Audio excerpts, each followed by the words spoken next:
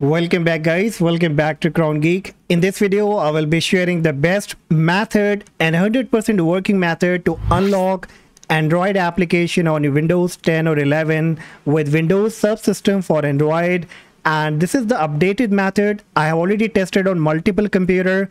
So if you follow all the instructions properly, without skipping any part, then you will be able to successfully install Google Play Store, enjoy all kind of application and game of Android on your Windows PC and laptop.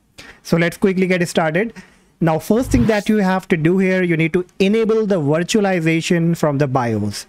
So to enable the virtualization, what you will have to do, you need to start your computer in the BIOS mode, and for which you can use a different BIOS key like F2, escape, delete, F10, depending that which manufacturer you're using. So you can search that on Google and start your computer in the BIOS mode. And in case if you have trouble opening the BIOS, then I've already created a video that how you can create a desktop shortcut on your computer that will directly take you to the BIOS. You can watch that video, the link will be in the description. Now once you come in the BIOS, somewhere in the advanced option you have to look for virtualization. On Intel, you can find by the name of virtualization technology or VM machine, virtual machine, or AMD, you will find by the name of SVM mode, that will be in the advanced and in the CPU configuration. All right, so it can be by the name SVM virtualization. So you have to look the similar name on your BIOS and make sure that this option has been enabled. So from the right hand side, you can click on the drop down and enable this option. Alright, so once you are done, you can tap on the F10 key, then save the changes and come to your desktop. Now on your desktop, you have to click on your Windows search and type here appwiz.cpl.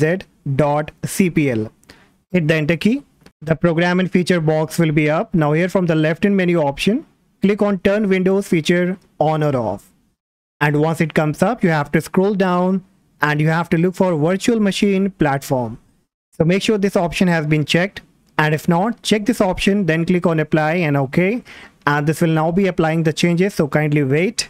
And once it's been done, again click on your Windows search, type gpedit, and from the suggestion, click on group policy editor. Now many of you might have problem opening this group policy editor if you are using Windows 10 or 11 Home Edition. Then for that, I have already created a video that how you can enable this option of gpedit on your Home Edition operating system.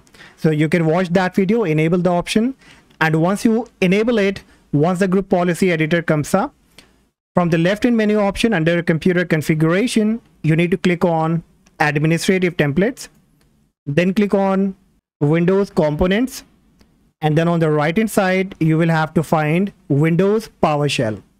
So once you get it, double click on it, and then you will find turn on script execution. So you will have to double click on it and a new box will be popping up.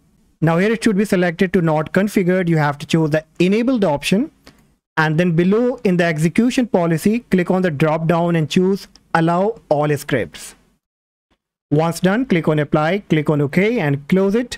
So now we are all done with the requirement. We are ready to go and install the Windows Subsystem for Android. So you will be getting a link in the description of this GitHub website.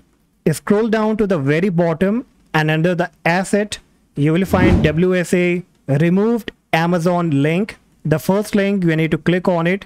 It's around 653 MB, so it may take some time.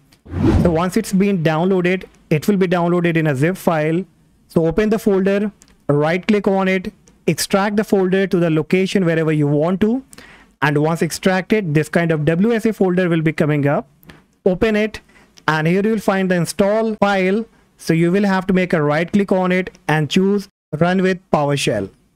So now once it comes up, it will start loading up the file. So kindly wait here until all the process has been completed, and then you will see Windows Subsystem for Android and installing. So kindly wait here, then it will give you Windows Subsystem for Android setting to configure all kind of setting option. You can minimize it.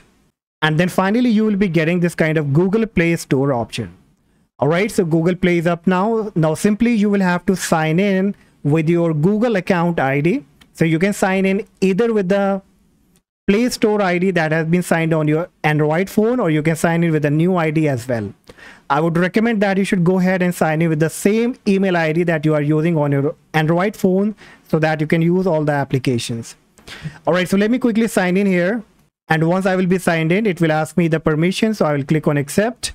And now you can see the Google Play Store is up now, and it will be working very smoothly without any kind of problem.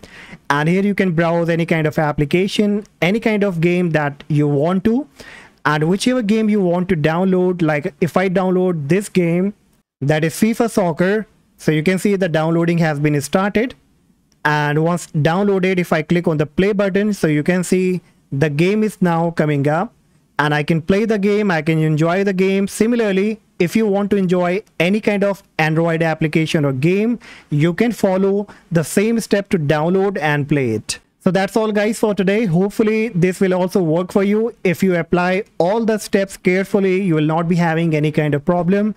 And if this worked for you, do not forget to like and subscribe.